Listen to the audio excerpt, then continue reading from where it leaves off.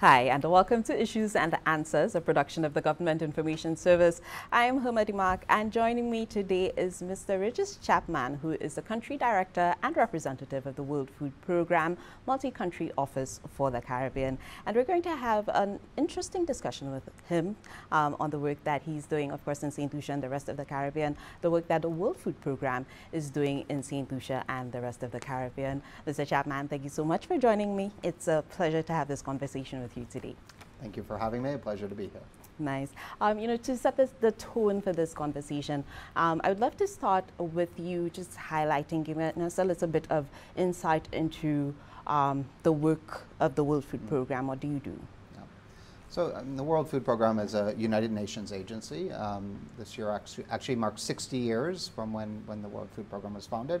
And around the world, we are assisting people in 120 or 123 countries and territories, and we're meeting the immediate needs of people in emergencies. The World Food Programme is the largest humanitarian agency saving lives and what we say changing lives as well. And really our emphasis here in the Caribbean is largely around that changing lives agenda. So how do we support governments in the Caribbean to strengthen some of their systems to better assist their populations?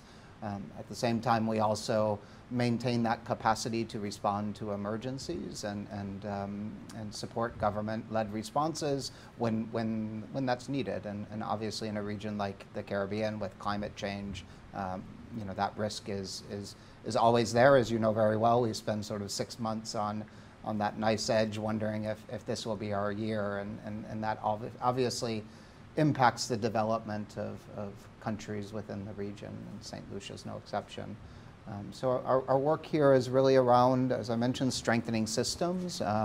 What we've been doing in the Caribbean is essentially taking WFP's global capacities, but really tailoring them to the context here in the Caribbean and supporting governments to strengthen their social protection systems, disaster management systems, and food systems, really all to be more resilient in light of climate change. Right, and you bringing up the concept of climate change, and one of the things that we think about when it comes to climate change, and like you rightly mentioned, the food systems is food security, and I can imagine that your work surrounds that quite a bit. When we think of food security, for the benefit of our audience, can we highlight, the importance of ensuring, especially places like St. Lucia, small island developing states, that we're in the right place or we're on the right track when it comes to that? Yeah.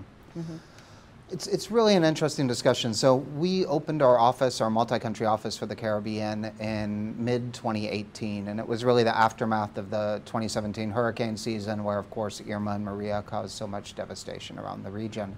And when we opened that office, I very rarely spoke about food security. It really wasn't on the agenda of governments or people.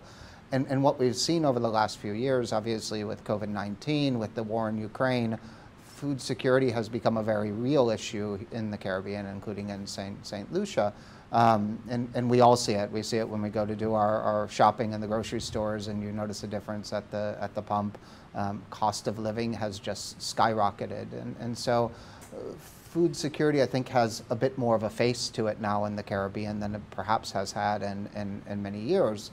WFP has been working with the CARICOM Secretariat since the onset of COVID to conduct a series of food security and livelihood surveys. And again, what we've seen over 5 rounds of these surveys is how the situation has shifted. So that first round of surveys was done in really the early days of COVID-19 in April 2020. And we saw people were struggling to access food, but it was because of the restrictions and the lockdowns, and you remember all those rules that countries put in place about what days you can go shopping and by last name and different sort of solutions to reduce the number of people interacting, and so those mitigation measures to mitigate the health impacts had all these socioeconomic impacts, and so those first rounds of the surveys really reflected that. And I think what we saw in the first round is that virtually everyone was taking the same measures. We were shopping less frequently, we were stocking up a little bit more, and we were taking these approaches, and virtually everyone was able to do that. as we got to the second round and the third round, we began to see more of a split between the haves and the have-nots, right? So wealthier segments of populations kept doing that, larger bulk purchases, having many days or weeks worth of food at their house.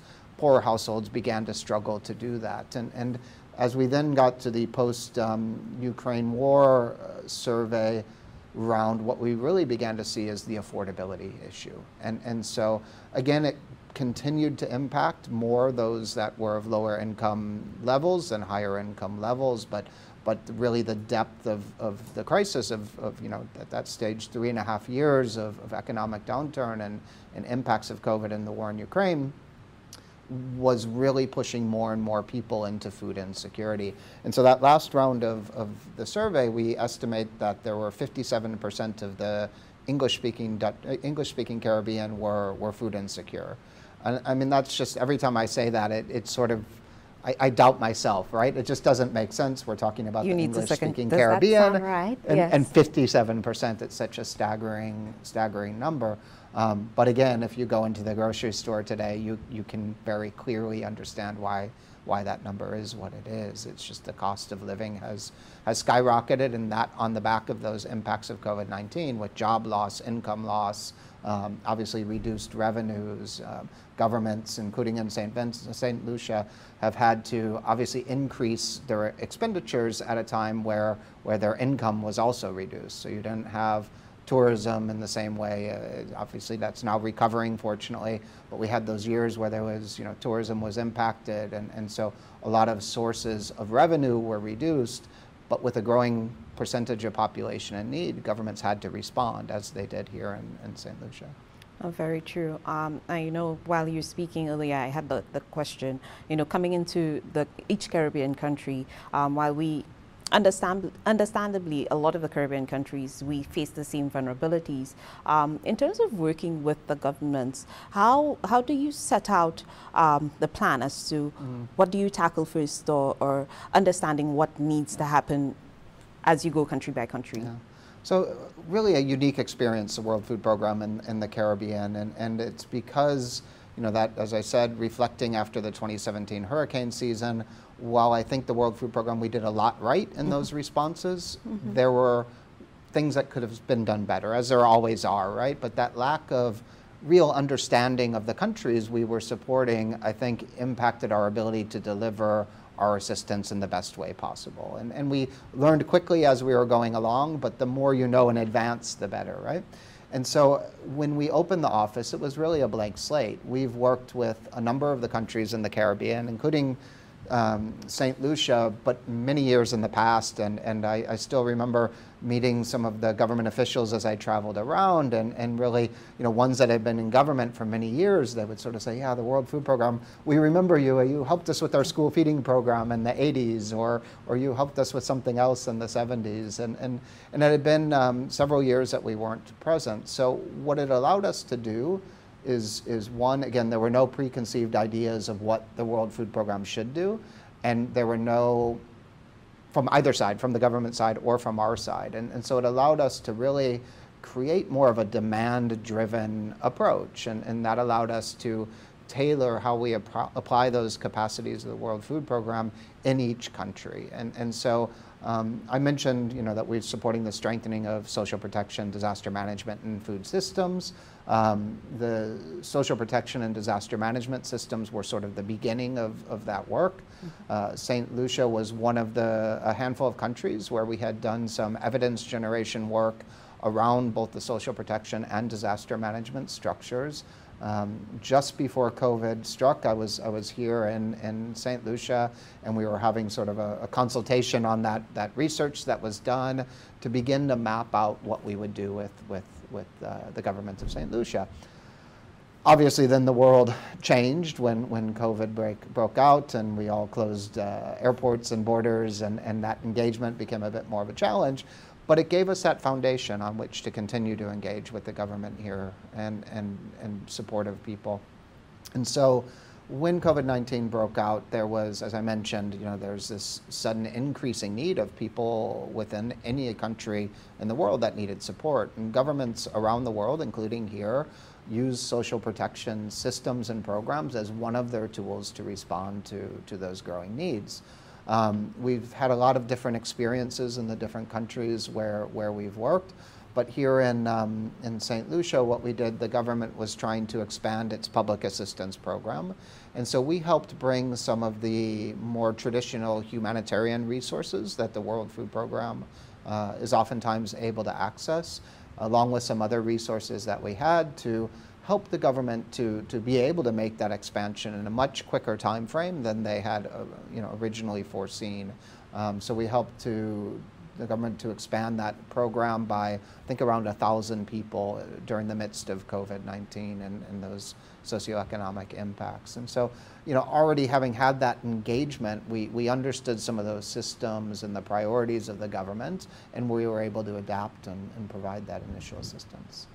Oh, wonderful. You mentioned the COVID-19 period, and you so rightfully mentioned during that time, the way that COVID hit us, one of the things that it did is really showed our vulnerabilities, a lot of our deficiencies. And one of the things for me that I took away is the importance of sustainability and being self-sufficient.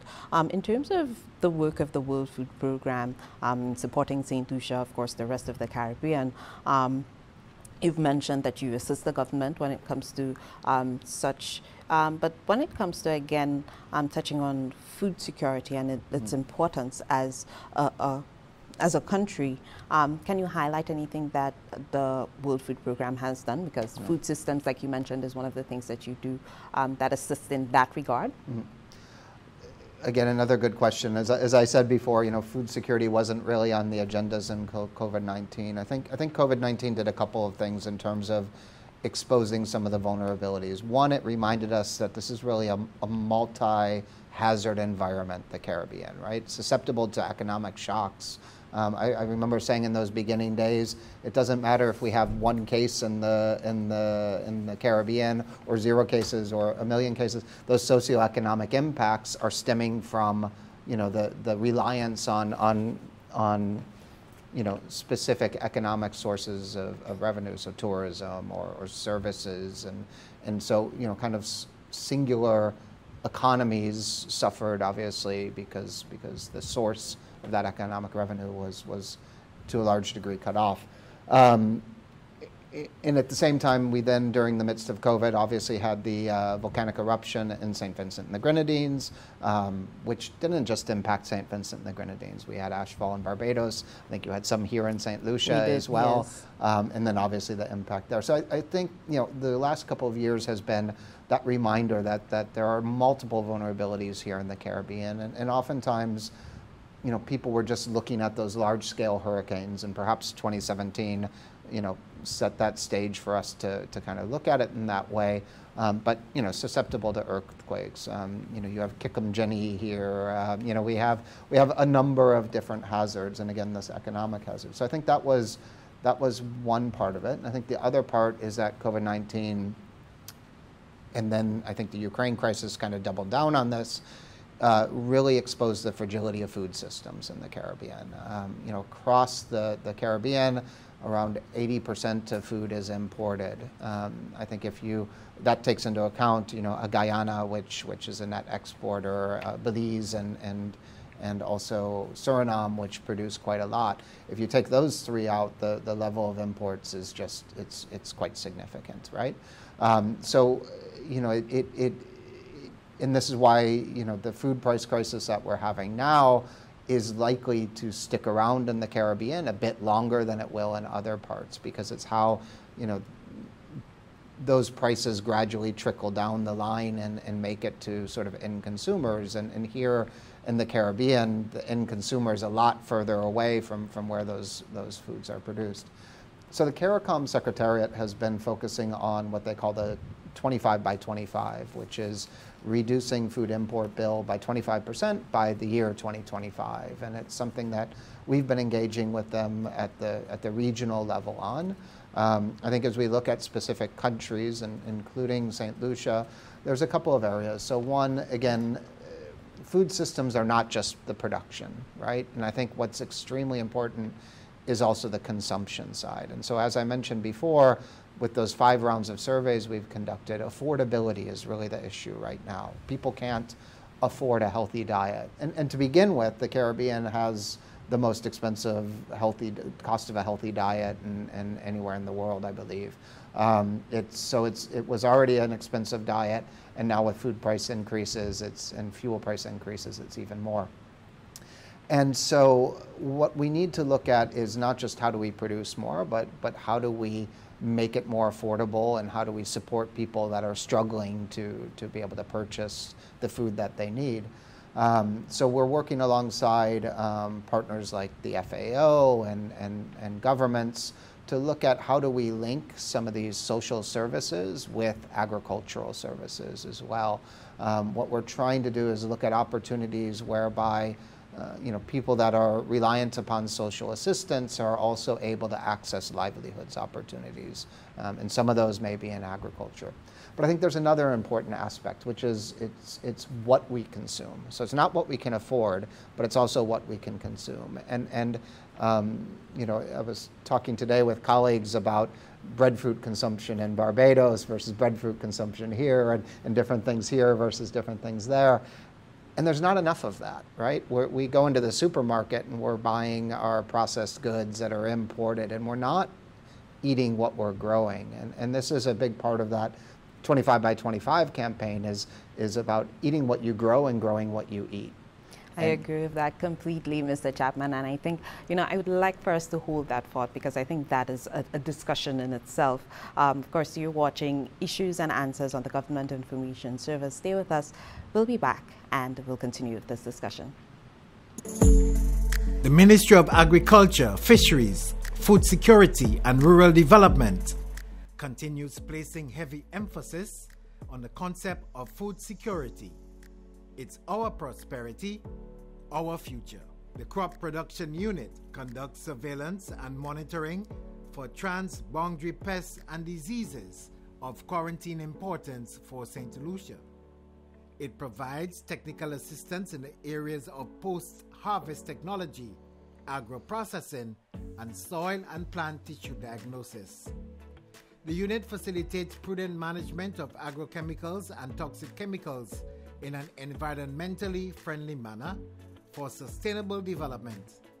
Soil analysis is also being carried out. Need further assistance on crop production?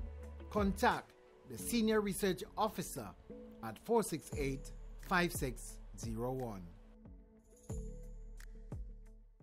And welcome back to Issues and Answers. We're having a conversation with Mr. Champman, Regis Champman, who is the country director and representative of the World Food Programme Multi-Country Office for the Caribbean. And it's just been such an interesting conversation with Mr. Champman. These type of interviews I don't want to end at all. But prior to the break, we were talking about the importance of being self-sufficient, but even more so ensuring that it's not just how do you put this? You don't rely on policy alone to try to fix issues of food security, but you look inwards in country and you kind of make wise consumption decisions. Is that a good way to put it? I think it is. So I think we need to be realistic in expectations as well, right? I don't think it's a realistic expectation to say that Saint Lucia or Dominica or Barbados or a small island developing state is going to become fully food sovereign, right? In other words, grows all of its own food that it needs. So we do need to be realistic about what those expectations are. But again, going back to what you eat is a critical part of it. And those COVID-19 food security and livelihood surveys that I've mentioned, one other thing that we tracked was how many people are looking at agricultural production or engaged in fisheries.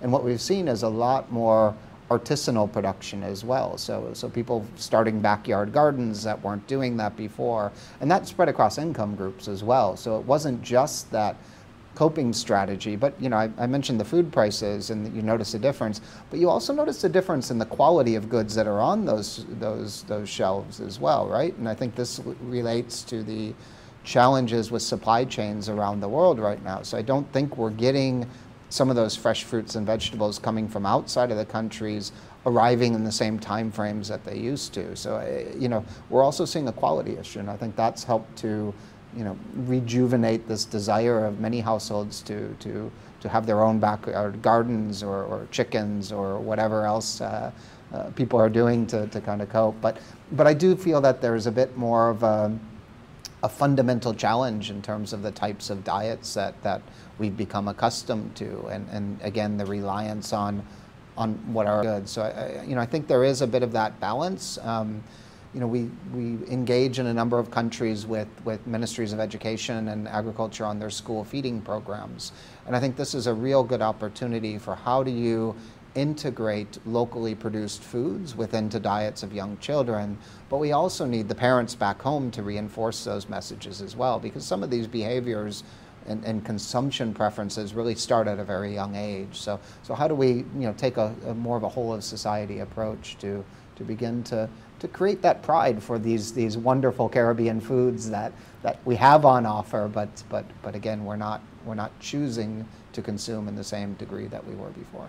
Agreed. Just by listening to you speak, Mr. Champman, I can tell that the work of the World Food Program can align to many of the ministries that we have here. You've touched on health, we've touched on agriculture, and also we know that you do have a collaboration with the Ministry of Equity currently. With the limited time that we have for this interview, I'd love to be able to touch on that a little bit more about the work that you're currently doing with the Ministry of Equity. Yeah. So again, we've been working with the Ministry of Equity since we began working in Saint Lucia. I'd say it's our primary counterpart within the government up till now. So there's all the work that we did during COVID-19, but we're in the process of ironing out, let's say, the next 2 years of work that we plan to do with the ministry here. A lot of it involves around strengthening those social protection systems to better fulfill their normal role, in other words, their normal times, but also to be what we call shock responsive. So when an event happens, whether that's an economic shock or a natural hazard or something else, that those systems can scale up and provide assistance to people who need it. We've been working with the government to do a household vulnerability index. So again, really deepening the understanding of vulnerability at that household level. So we talk about vulnerability before in the Caribbean, but we're really looking at it at that macro level, right? The risk of a storm or the risk of a volcanic eruption or, you know, rising sea levels or whatever we want to look at. But my vulnerability may be very different from your vulnerability. So also understanding those household dynamics, particularly in the case of a Ministry of Equity that, you know, with their social workers are assisting those most vulnerable households. So a lot of work around that analysis and some of the targeting work and developing standard operating procedures so that, you know, those systems can scale up and meet additional needs. And then some more innovative work around digitalization and testing out digital payment mechanisms. So during Hurricane Elsa, we supported assistance to impacted populations using a digital transfer tool as opposed to the traditional transfers that take place. Nice. I feel like we've only touched just on a minute amount of the work that the World Food Program does, and I'm really interested in finding out, you know, what more that you do, and I'm very sure that there are members of our viewing audience that might feel the same. To be able to find out more about the work of the World Food Program, to get more information, what is the best course of action to do so? So you can follow us online. Our Twitter is WFP_Caribbean. We have a Facebook page. If you just search for the World Food Program, you'll see all the work that we're doing here around the Caribbean. We also have our website, WFP.org, and you can see what we do all around the world, but you can also select the Caribbean and see the specifics of what we're doing here. Very nice. And is there anything throughout this interview that you may like to leave with our audience, anything that, you know, I may not have asked and that you think is important to mention? No, look, I think, again, food security has really, you know, grown in terms of the importance, and I think we all have a part to play, right? And so there's obviously government policy that can be adapted or strengthened to really reinforce food security within the country, you know, budgetary allocations to programs that help help address some of the food insecurity and some of the vulnerabilities that we see, and at the same time, a call on people to do their part, to do our part, as parents, as mentors of youth. How do we make sure that youth are engaged in agriculture? How do we make sure that our kids are eating a healthy diet? And a lot of that starts at home. Very true, Mr. Champman. Thank you. Once again, thank you so much for joining me for this conversation. Of course, I know that this is not the last time that I will be speaking with you, hopefully. So wishing you the very best, of course, with your work here in the Caribbean, and wishing the World Food Program the very best, and continue doing the good work that you guys are doing. Thank you very much, and thanks for having me. You're welcome. This has been Issues and Answers on the Government Information Service. Of course, you could always stay connected with us, and you can follow us on our social media pages of the Government of Saint Lucia. Until next time, I'm Humadi Mark.